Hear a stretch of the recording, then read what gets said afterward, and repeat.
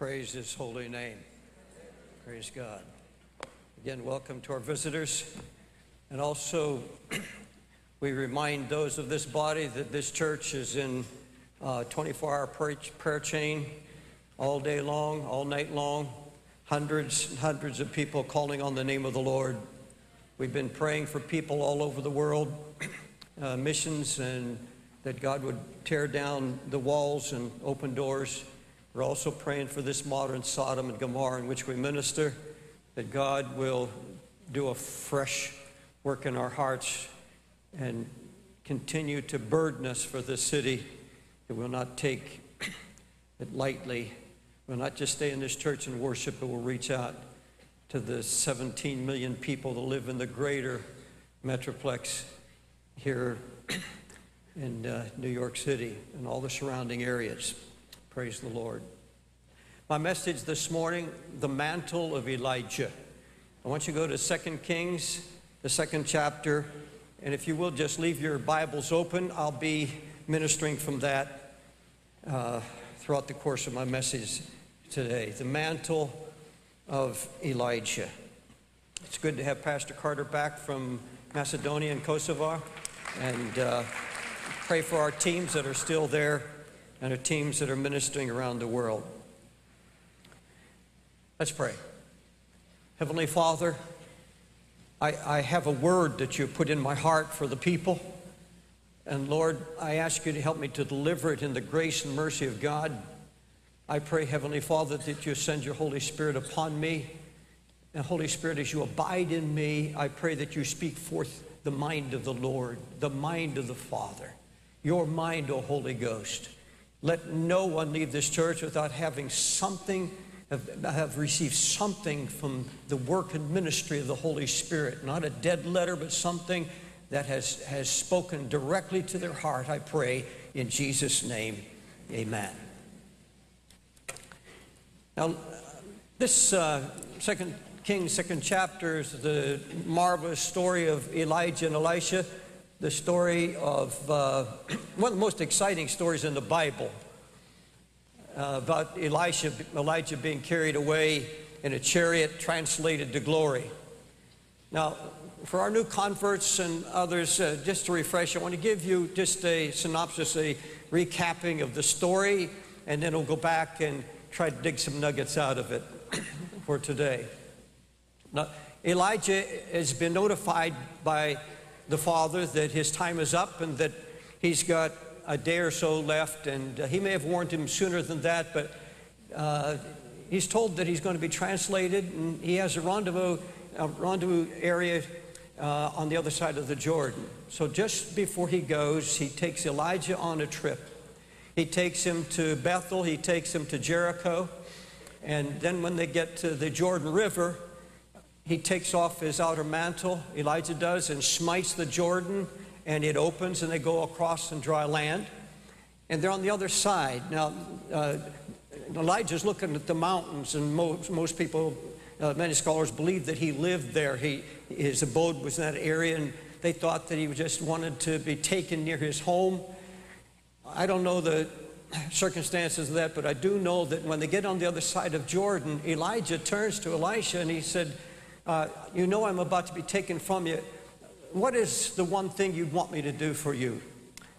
And without hesitation, Elisha says, I want a double portion of the Spirit of God that rests upon you. I want a double portion of your Spirit. And Elijah said, you're asking a hard thing. And he said, well, that's what I want. And he said, well, I'll tell you what, if you can see me when I depart, it'll happen. But if you don't see me, then it won't happen. And all of a sudden, while they're talking and walking, a chariot out of heaven comes and separates them. I don't know how that happened, just came right between them. And Elijah gets on board, and Elisha watched. He said, my father, the chariots of Israel, the chariot of Israel, and all the soldiers, or all the accompanying army. And suddenly Elijah's gone, and his mantle drops.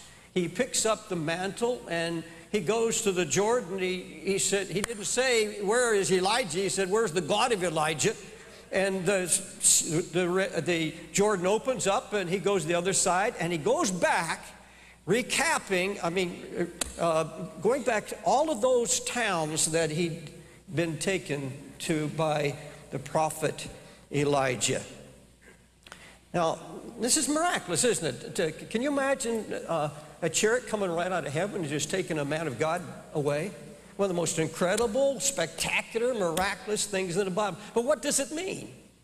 Now, we know from the Scripture that none of these stories are told, these miraculous stories are just told to enamor us or cause us to revere the God of ancient Israel. And that's not at all. The Bible says very clearly, Paul the Apostle said, all these things are written for examples unto us. They were written for us, or for our learning, upon whom the ends of the world have come. It's not just a miraculous story. There are truths here that God, the Holy Ghost, wants to reveal to us that have to do with our life. The whole story is about us. The whole thing, God didn't have to record it. He recorded in detail that we could study it and get our spiritual lessons for our day. Let me begin by telling you what I believe the focus of this story is and what God is trying to teach us. The focus teaching, or the main teaching of this whole episode that we're discussing this morning. And it's simply this: God is always wanting to do greater things for every succeeding generation. He's always wanted to do more miraculous. He wants to give more of His Spirit. He wants to do greater and newer things for every succeeding generation, beyond anything in the past. Now, it's a wonderful thing for me to read about God's miracle opening of the Red Sea. It's wonderful to read about Joshua and the Jordan open, but it's another thing for God to open my Red Sea and give me the same kind of miracles. And that's what this is all about, to increase and enlarge our faith, that we can believe God for miraculous things in our day. His desire for our generation, that we would want that double portion, that we could go through the Old Testament, read of all of His mighty works and say, Lord, I want more than that. You said, because I see Elijah here as a type of Christ in His ascension. And Jesus said, most certainly you'll do greater works than I have done, because I go to my Father. In other words, you're going to be here. Sin is going to be on the increase. You're going to face things I have never seen, Jesus is saying. You're going to need more power. You're going to need authority than any other past generation, anything in the Old Testament. You're going to need an anointing of the Holy Spirit. You're going to have a walk with me, stronger than Elijah, stronger than all of these men of God, because I'm going to endue you with the Holy Ghost, and He will enable you to live a pure, holy, righteous life. Now, having stated what I believe is the main teaching of this episode, my first question in rereading this story was, why did Elijah take Elisha on this trip? It's certainly not a sentimental journey. It's not Elijah going down memory lane one last time. Now, we do know that he had started schools of prophets in both Bethel and Jericho. But that's not it at all. He knows he's gone. And he's been training somebody to take his place. Elisha has been his servant. But he's been watching this young man. And he's going to test him before he goes. And so, if you follow this story, first of all, Elijah is continually testing Elisha this whole trip. This was meant exclusively for Elisha and what Elijah hopes he's going to learn. And I want to take you through this trip and see if you and I are learning the lessons that God is trying to teach us in this. He goes to Bethel, and he takes Elijah, and he says, Elisha, stay here, tarry right here. And what he's trying to say is, you've been well trained, you have a spiritual discernment, now I want you to stay right here. Now, he said that after being there and visiting. Now, the Bible doesn't give us the whole dialogue. It only gives us the Bible gives us certain highlights. But I'm sure this dialogue went on a good portion of the hours that they spent in Bethel. And Elijah says, look, I'm going on. I'm going further. I'm going to be going to Jericho. I'm going to go to the Jordan, and I'm going home. I want you to stay here. You know what is needed. Now, the prophet Elijah was hoping that his younger student would learn exactly what he wanted him to see. And I'll tell you what he saw when he went to Bethel. Just to dare say, after Bethel, remember that he's going to come back, and there are going to be 42 children that are going to be torn apart by she-bears because they're coming out to mock him. And I want you to know those mockers were there when Elijah and Elisha first came into Bethel. Now, you know that Bethel means house of God. You know that this is where Jacob sacrificed. There's so many things about Bethel that have to do with faith and with hope and with honesty and purity. It had a great heritage, but something had happened in Bethel. Remember, Jeroboam had set up a golden calf there. They were given to idolatry, and they had lost. The parents had lost the whole young generation. The young generation was given over to skepticism. They became scoffers and mockers. And it's an amazing thing that this happens with 50 prophets there in the middle, having their headquarters, studying the Word of God, unable to affect that society whatsoever. Now, Bethel, to me, represents, and I believe that's what the Scripture is trying to bring to us, represents our evil society and what it's become. Our society has become a society of mockery of everything that's holy and pure and righteous. We live among scoffers today. They were given over to homosexuality. They were given over to lust, sensuality, and idolatry. And so Elijah is saying, why don't you settle here? You see the need. You see a society that's gone mad. You see people that are mocking and scoffing. They need a revival here. Elisha, why don't you stay here and pastor right here?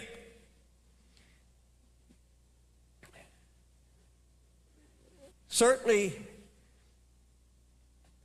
this is something he has to consider because it comes from his leader. He knows he's a great man of God.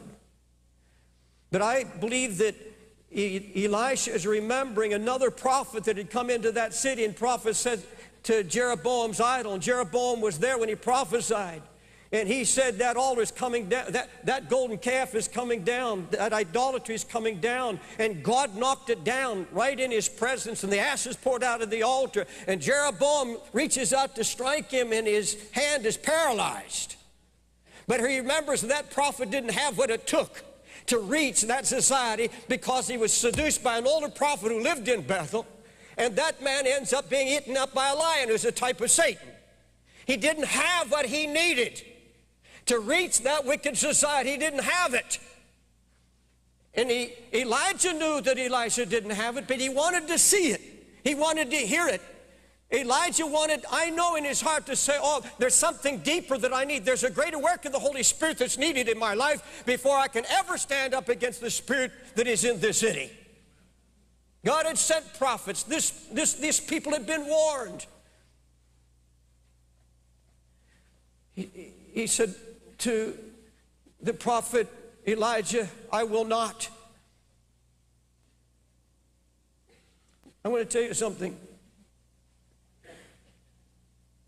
We face a society today that Bethel couldn't even comprehend.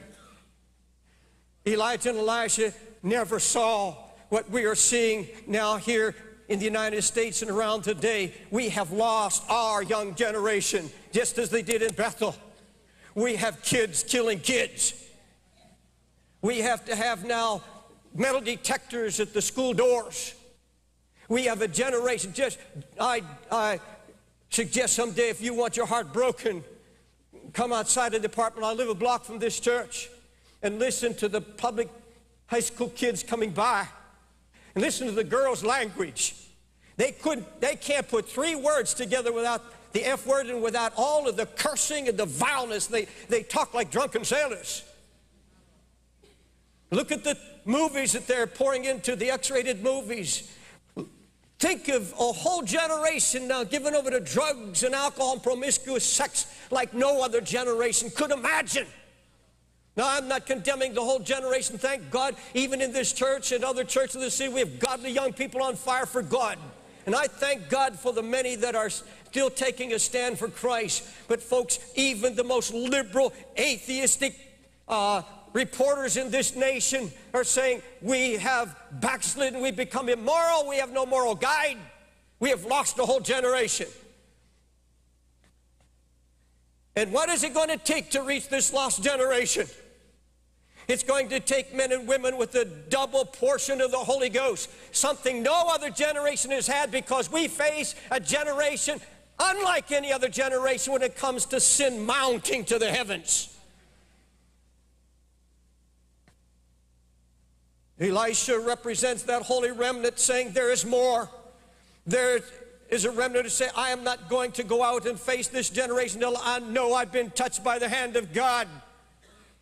Preachers who are not willing to go out and just do it because it has to be done.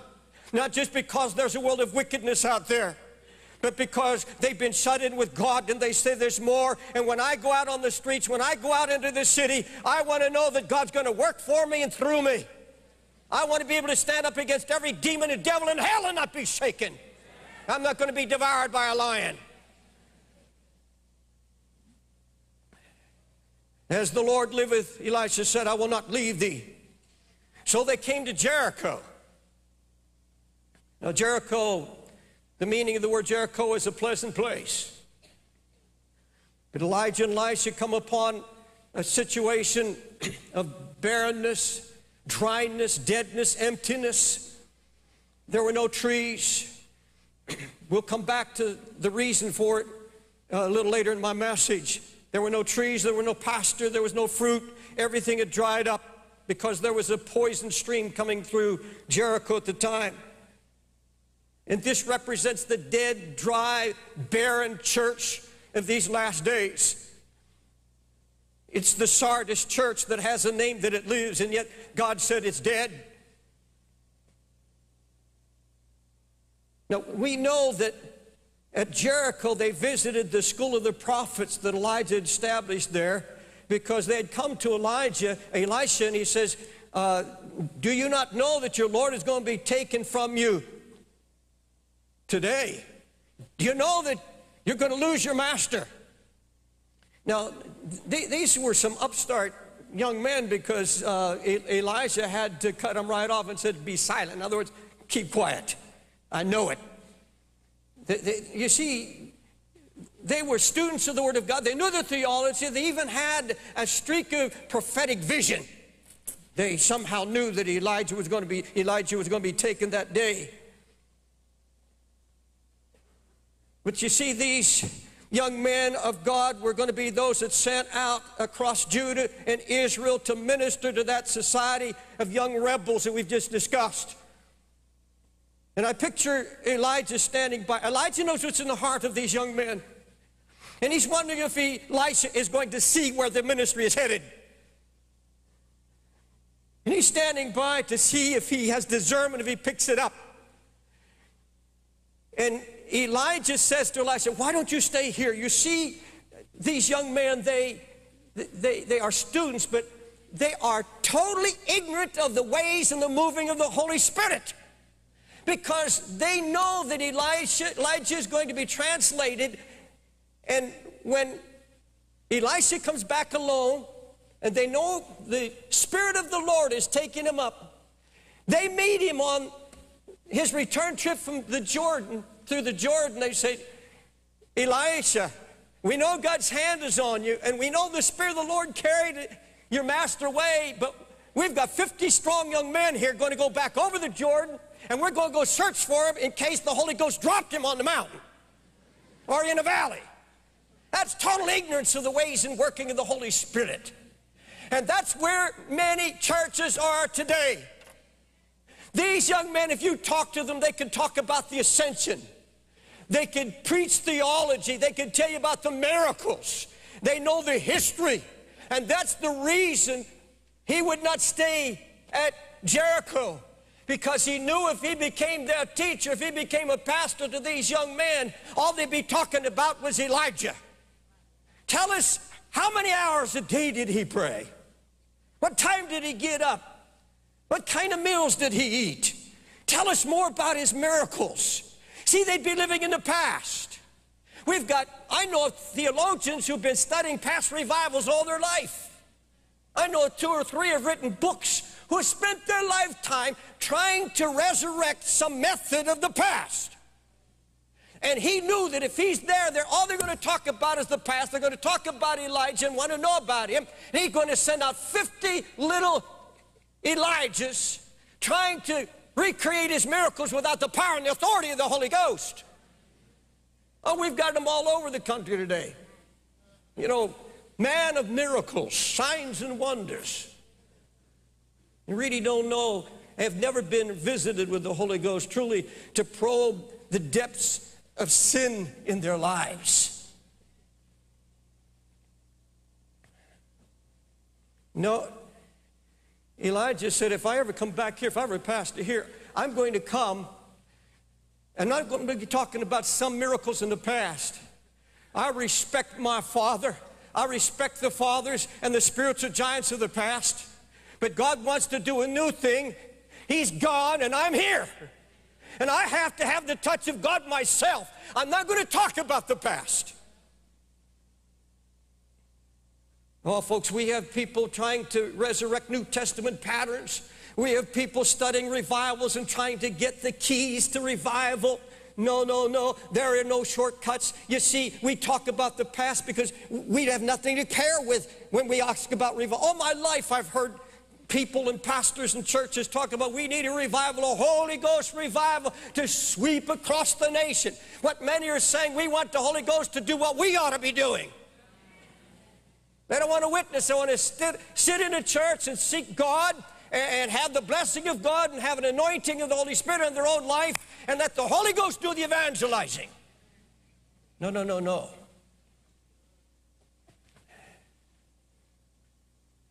Elijah knows he's going to face wicked spirits at Bethel. He knows that he's going to be dealing with the deadness and dryness of the church. And he says, I need greater power, Elijah, even that you had. Under Elijah, those revivals never came. And God picks up a young man, and he does a new work. And just the way he's doing it now, Bethel to us represents that wicked, awful society. Jericho represents the dead church. And so these young men were destined to build schools. They were destined to build the church of the future and to live by faith, but something was missing.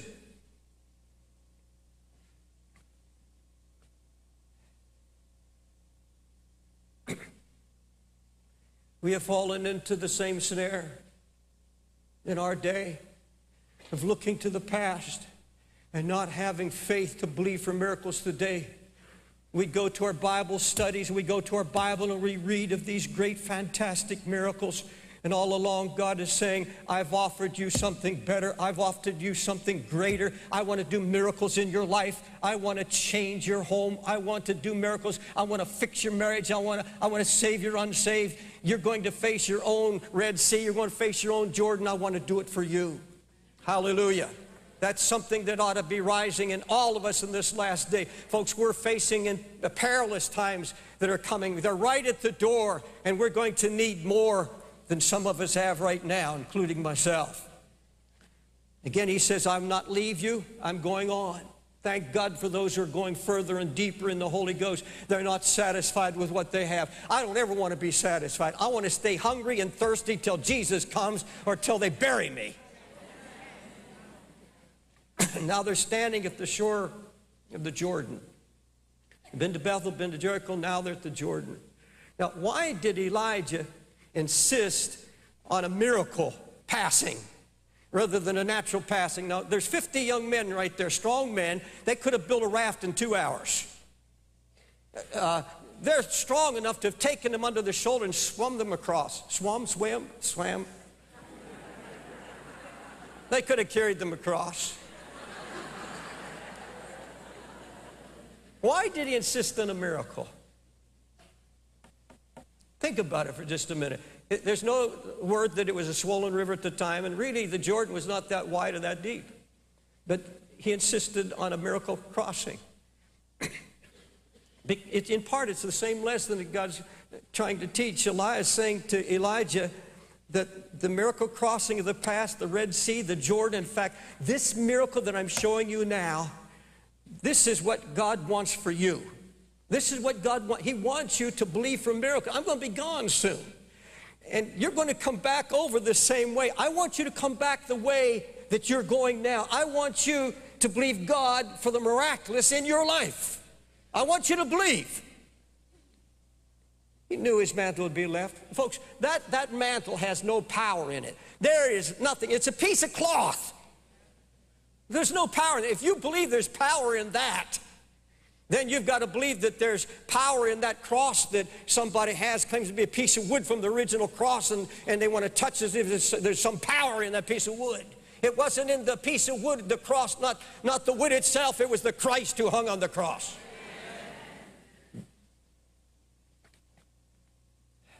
What he's saying, when you go forth now, Elisha, I don't want you to talk about miracles.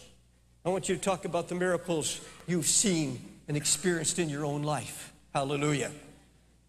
Now, over the Jordan, Elijah says to Elisha, we go back to it now, it says, ask of me, what shall I do for you before I go?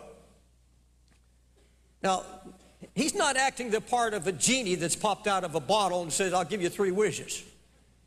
You can't compare it to that. That's not what it is at all. Because really, he's limited in what he could do. He was not God. There's no way he could give of his spirit. Only the Holy Ghost can do that. He couldn't do that. He was penniless. What could this man do? Now, place yourself in this scene, and this great man of God, this miracle worker, has raised people from the dead, and he says to you, I'm going, what do you want me to do for you? Now, I know what I would have probably done. I would have said, well, look, I've been to Bethel, and I've seen this society. It's going to hell in a handbasket, and it's getting wicked, it's unsafe to walk the streets. And I'm tired of this battle against sin and the devil. Take me with you.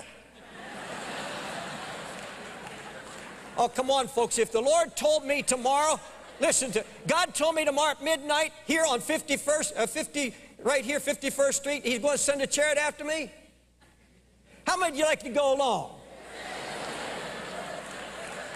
You have just proven the point of my whole message. God doesn't want you now. He don't want me now. Because he's still bleeding for those in Bethel. He's still weeping over his dead, dry church. He's got to have somebody that's still here. So forget the chariot. You ain't going anywhere right now.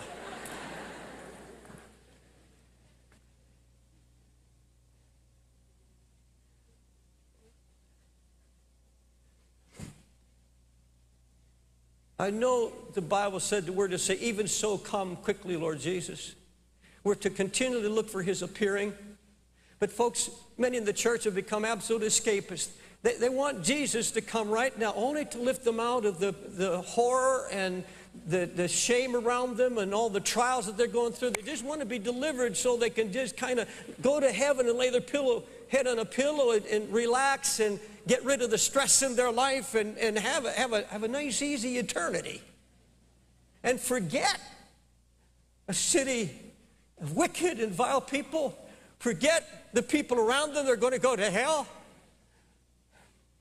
Not so for Elisha. Elisha knows his master's work is done. He knew he's got to have to stay, and the responsibility is going to be upon him. And he said, now look, Elijah, you know what I'm going to face. You know the problems. You've just shown me the world. You've shown me the condition of society. You've shown me the condition of the church. Now, you know I'm going to need more than anyone has ever needed. I'm asking for a double portion of the Spirit of God on you. Elijah says, if you can see me, when I depart, it shall be done unto thee, but if not, it shall not be. You've asked a hard thing, he said. Hard for who? Is it too hard for God? No. It is too hard for Elijah because he can't give of his spirit. But no, it's hard because of the cost to Elisha himself. The hardness has to do with the young man he's talking to and he's training, and is his last lesson. He said, you read this. Nevertheless, if you see me when I'm taken from thee, it shall be done unto thee, but if not, it shall not be done. Well, what is this? In other words, if you see me before I go, you're going to get your blessing. If not, you're going to leave disappointed and all this is going to be in vain? No way. In the original, there are two words that are not, in fact, they're in italics in your King James. And that is when and am. When I am taken. That is not in the original. In fact, that's been corrected in the Revised Edition. In context of the whole teaching of this chapter, there's only one conclusion. When you see me as being gone. It's something that has to happen in you, Elisha. When I go, you can't build me a memorial.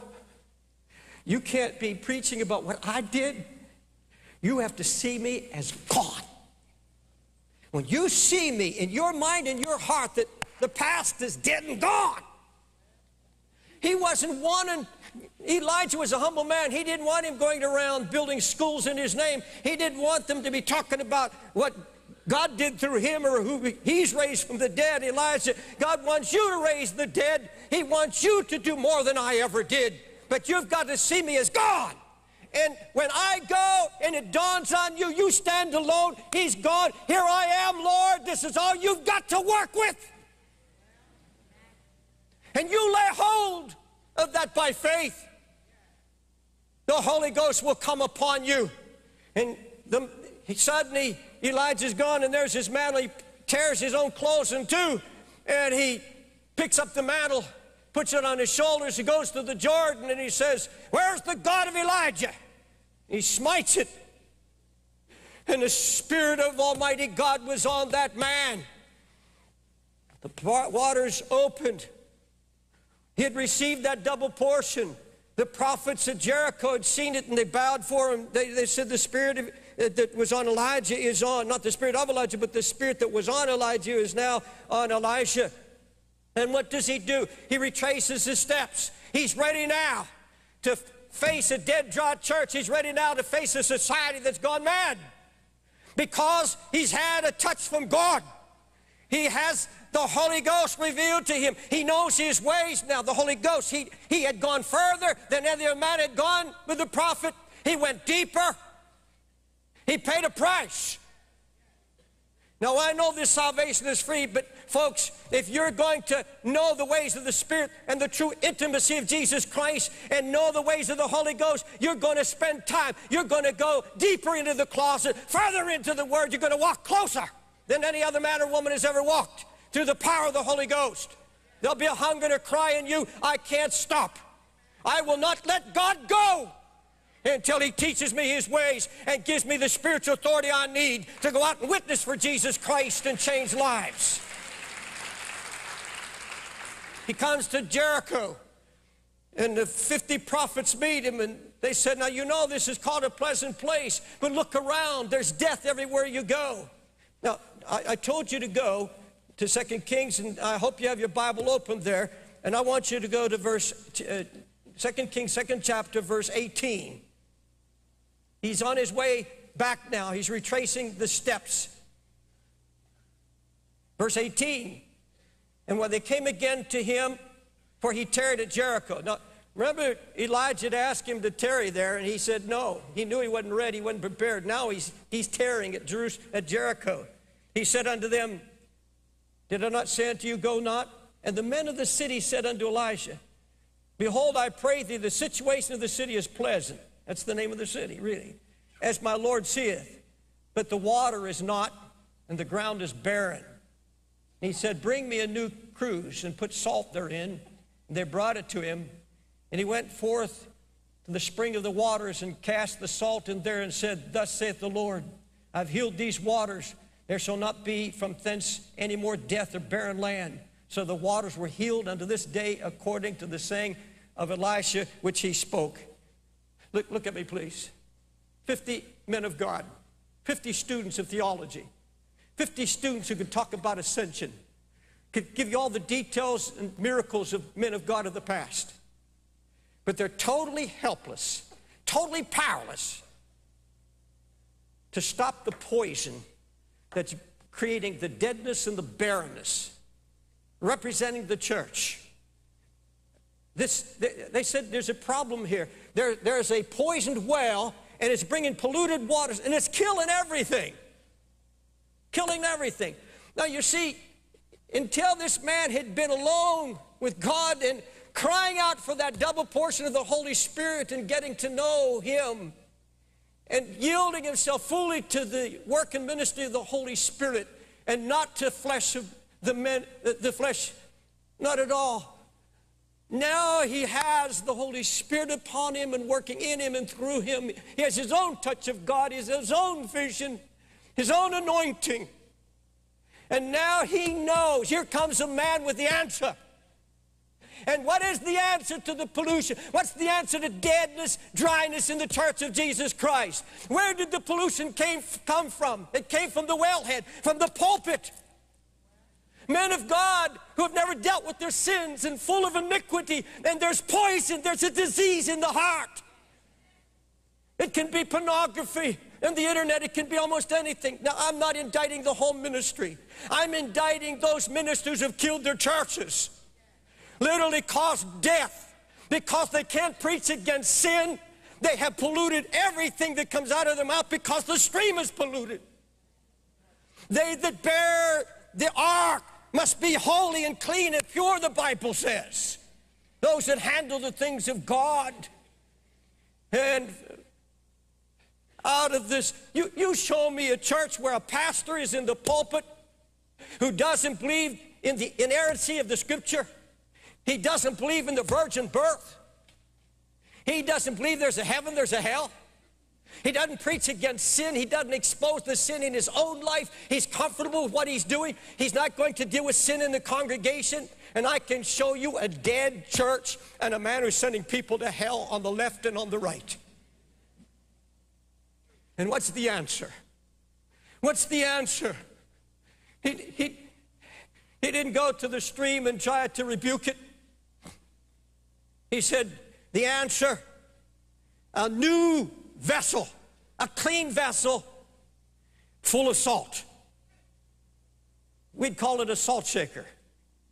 But he said, I want a new one. That's the new heart, sanctified by the Holy Ghost. Salt. By the way, folks, what is the water? The water is the Word of God. It was polluted. The deadness in the church is caused by a polluted gospel that's going forth.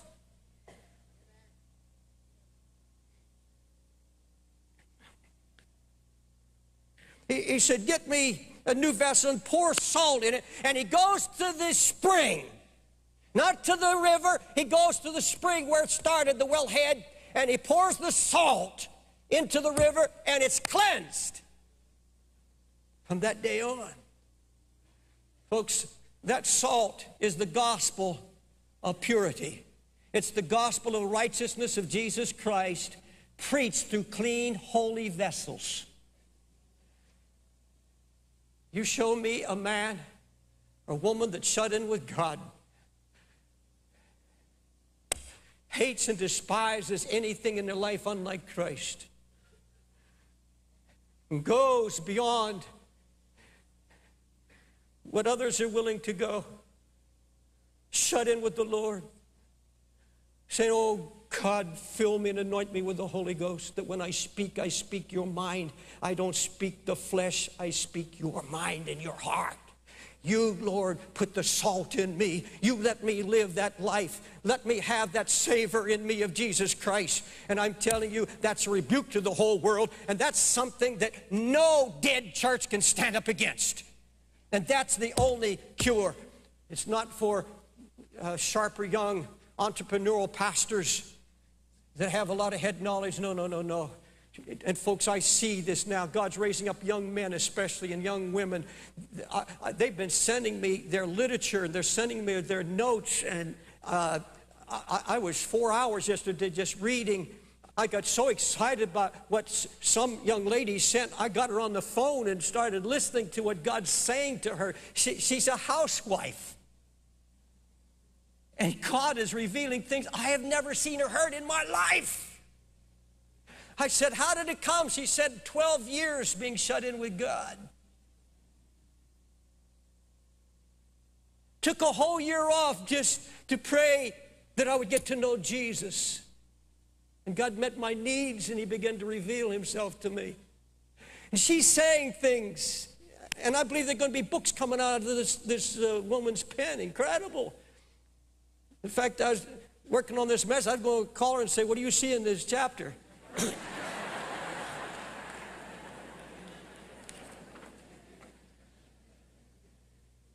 He goes back to Bethel, this corrupted society, to a lost generation. Look at verse 23. And I'm going to close in just a minute here. Verse 23. And he went up from thence, from Jericho to Bethel. As he was going up by the way, there came forth little children out of the city and mocked him and said unto him, go up, thou bald head. Go up, thou bald head.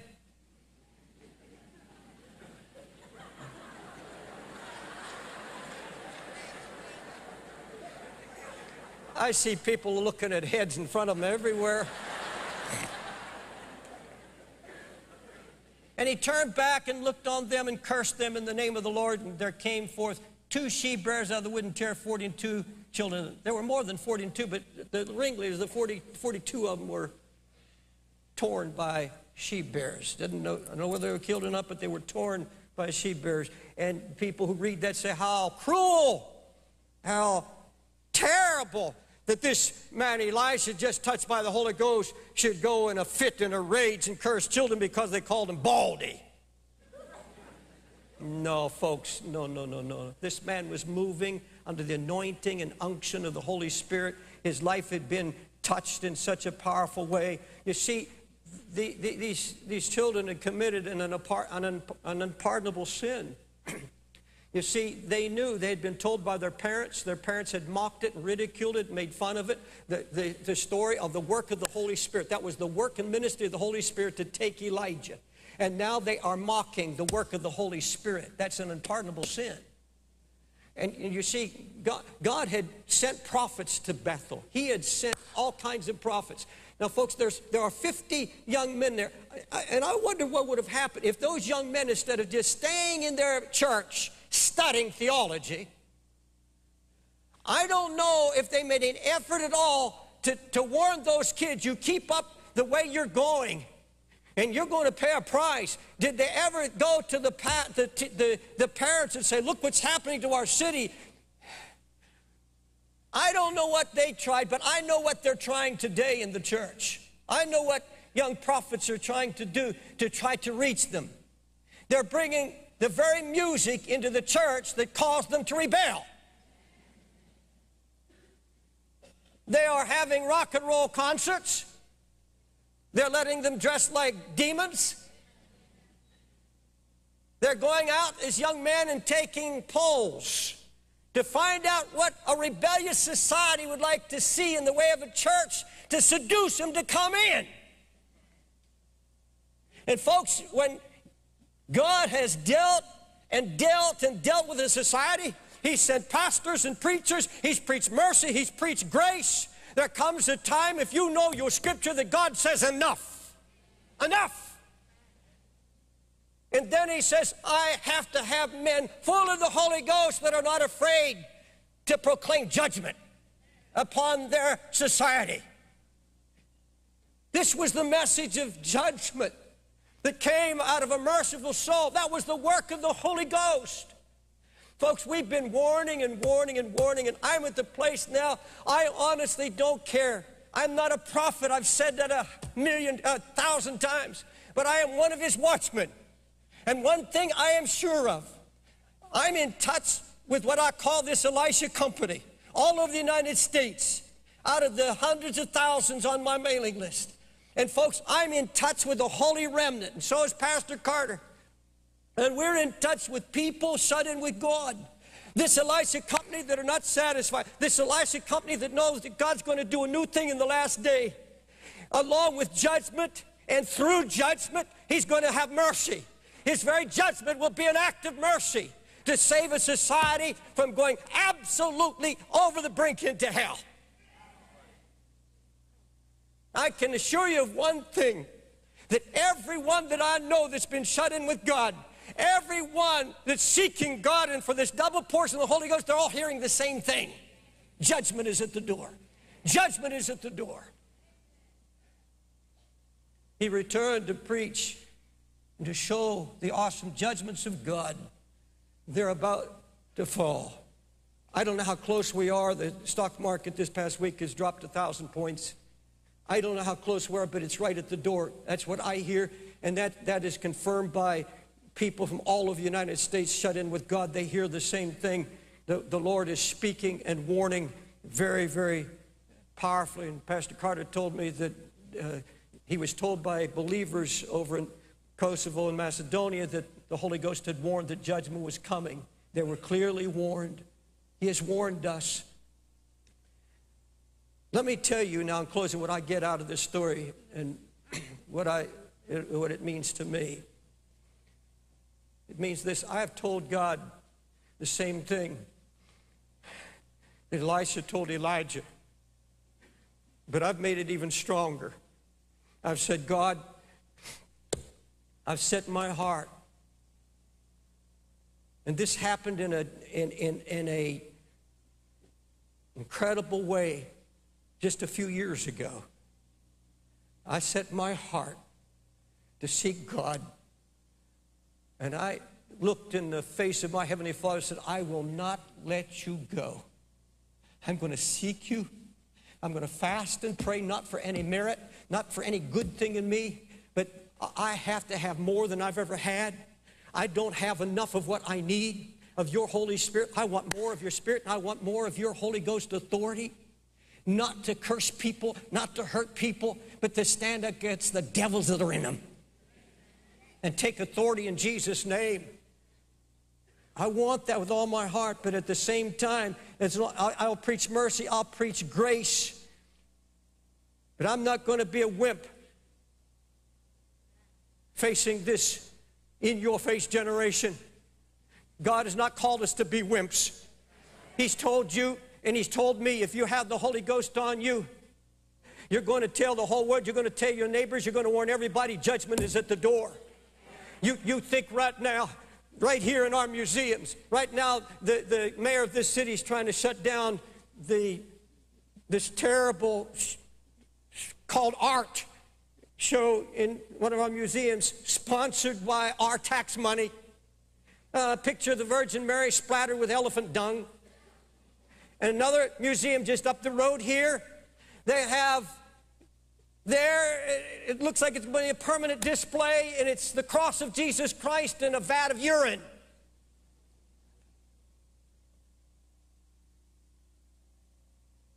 And it says, Urinate Christ. That's the title. I gave you the gentle word. Think of the militant homosexuals who march up and down with their signs, Christ was gay. You think of where our society is going now, and there has to be something rise up in you that the Holy Ghost is telling you, and that you have to announce, God said enough. And one of these days soon, God is going to smite the man who created the cross and a vat of urine, was stricken with AIDS and died in his 40s. You watch the judgments of God begin to fall. Folks, I don't know if you see what I see. I see hurricanes coming, and I see floods everywhere, and bugs, mosquitoes with encephalitis here in New York City for the first time, and you see things happening all over the United States. Don't you say God's doing something? God's trying to speak. God's trying to say something to this nation. And yet I hear preachers say, oh, God's going to bless America. God has great things ahead. He does for the church, yes. But for a godless society, no. The she-bears are coming from the woods. God, raise up some pastors who are not wimps concerning this wickedness in this last day, not afraid to stand up and proclaim the awesome judgments of God, not out of wrath, not out of judgment, but out of the love of Christ for a lost generation. Will you stand?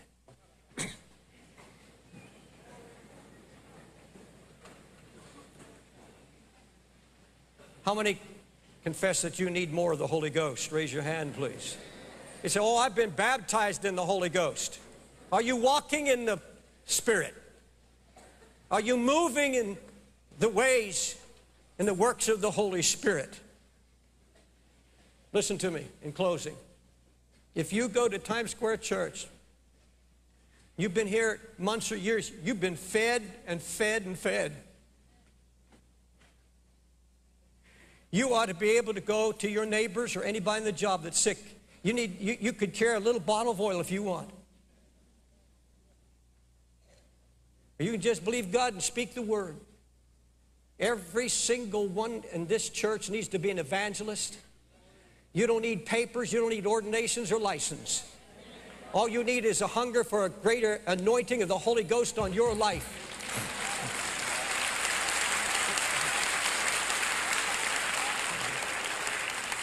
I'm not talking about the anointing some people call the anointing for more money and for riches and things like that, or to be able to go out and read people's minds. No, I'm talking about the anointing that produces godliness in you and produces purity and holiness of Jesus so that you can speak a pure word that gives life and it doesn't produce death, because death produces death. Oh, no, no, no. You should be praying for the sick. You need to be every place on the subways and in the bus. You need to turn to one to the right or the left. If all you can say is, do you go to church? I know a good church. And all you do is hand out a card. Whatever you do to strike a conversation on the job, wherever you are.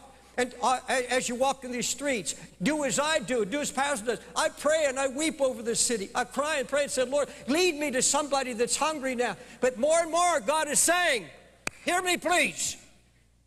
I've given you the Holy Ghost for a purpose.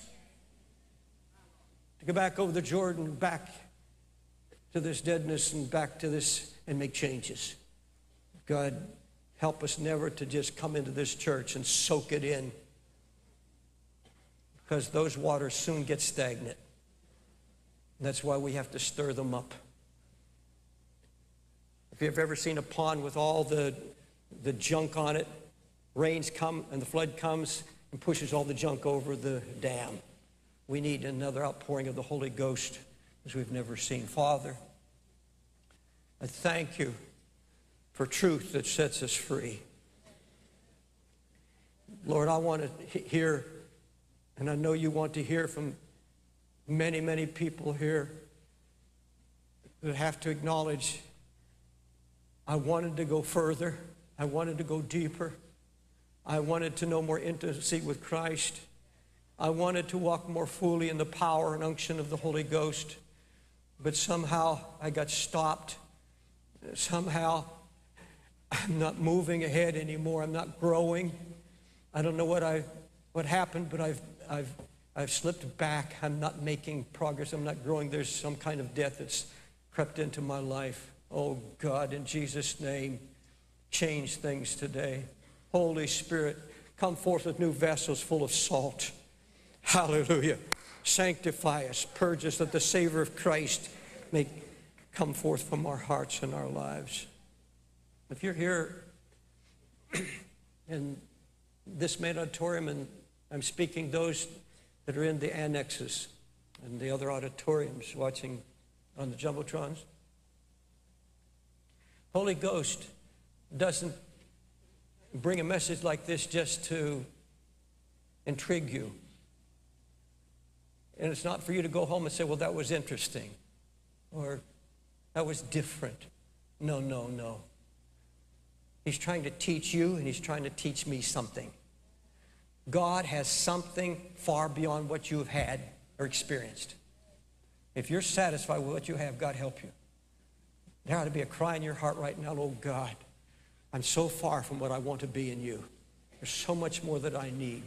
If you have an unsaved family, husband, wife, or children, it's evident things haven't changed, so it's evident that you need more of his power and more of his anointing in your life and a closer walk with Jesus. If God's dealt with you this morning, in the annex, I want you to go not to the screen, but between the screens. Just step forward in between the screens.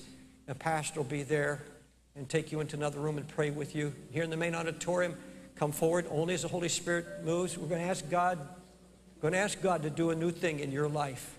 If you're unsaved, if you're not right with God, if you're backslidden, join these that are coming. And in the annex, the same. In all the rooms, just go between the screens. Just step forward right now. And up in the balcony, go on stairs on either side and come down any aisle. Please move in close to make room for those that are coming, if you will, please. God's going to do a new thing in many lives here now. Here am I. Here am I. Standing in your presence, holy God. Here am I. Here am I.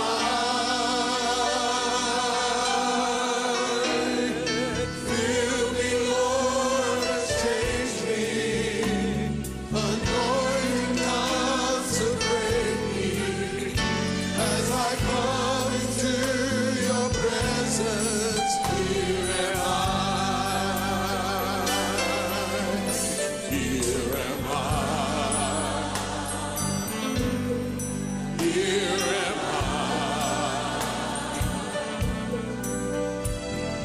Standing in your presence, holy God.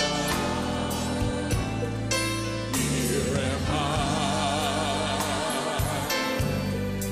Here am I.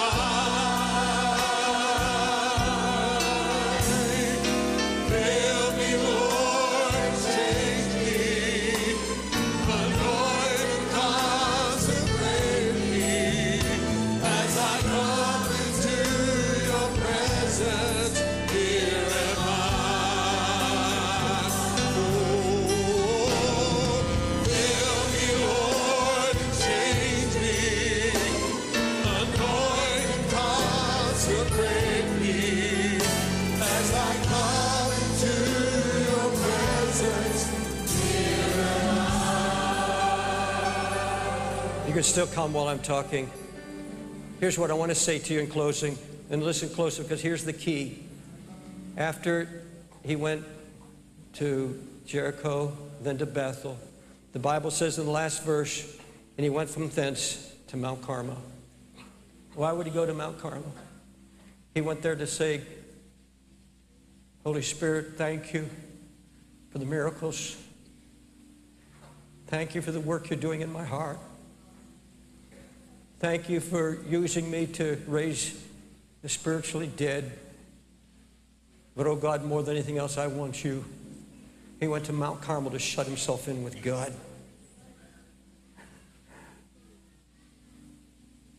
Because you see, even after the miracles and after God answering prayer, he said, Lord, it's all about you. I just want to be with you. And if that's in your heart, you didn't come here just to see miracles. You didn't come here just to have your Red Sea open or your Jordan crossed. That all is a part of it. This great new thing he wants to do, a fresh new work in your heart. But there's to be something in your heart that says, above all of that, oh God, I want to be a man or woman of prayer. I want to continue seeking your face. So much so that if I don't even see a miracle, if I didn't see anything, I know I have a place with you. Do you have your Mount Carmel that you can escape to, that you can go to? He went to the very place where the fire once fell. He went back to where Elijah had seen miracles. But now there are no miracles, just a man on his knees worshiping. Oh, God, bring us to that place. God, we have a whole nation that when I preach about miracles, and we talk about miracles, that's all they want. They want signs, wonders, and miracles. Lord, we'll get our signs and wonders and miracles because you want to do for us exceeding abundant above all we could ask or think. But, oh God, more than anything else, you're trying to draw us to yourself. You give us the Holy Ghost to walk in the Spirit, but that walk in the Spirit is directly into your presence first. The Holy Spirit will always lead us to Carmel to pray and seek the face of God. Will you pray this prayer with me? Jesus, I want you more than I want your gifts. I want you more than miracles. I want you more than anything in my life. Draw me closer to you. Forgive me for being so busy and preoccupied with the things of my own life. Now, Jesus, cleanse me, forgive me, pour in the salt of your holiness into my heart and cleanse the stream that comes out of my mouth and out of my heart, that it'll be pure and righteous and holy because of the blood sprinkled on my heart. Because I believe you, Lord, that you've given me the Holy Ghost. You've put the Holy Spirit in me to love the world, to minister to the lost. Father, forgive me if I have been selfish and kept all of this to myself. Open the doors for me, Lord, to witness for you. Give me the power of the Holy Ghost and authority of the Holy Spirit to speak the word and to know that God will work with me. Now raise your hands and just thank him now. Just give him thanks. Lord, I thank you. I give you thanks. What a faithful God. God is faithful, loving, kind, merciful. Hallelujah. Before we close the service, I want to know how many, I can't see those in the annex, but those here in the main auditorium, how many of you who've been praying sense the same thing that I've been sensing, that we are, if it's not Y2K in just a few months, how many of you sense that everything is shaking and that it's about to happen, the judgments of God? What more are all of these things that are happening so fast now all over? He said, when you see these things begin to happen, look up. Get your eyes off of all these things. And what? Rejoice. What's it say? Rejoice. Because your redemption is at the door also. Hallelujah. Redemption is at the door.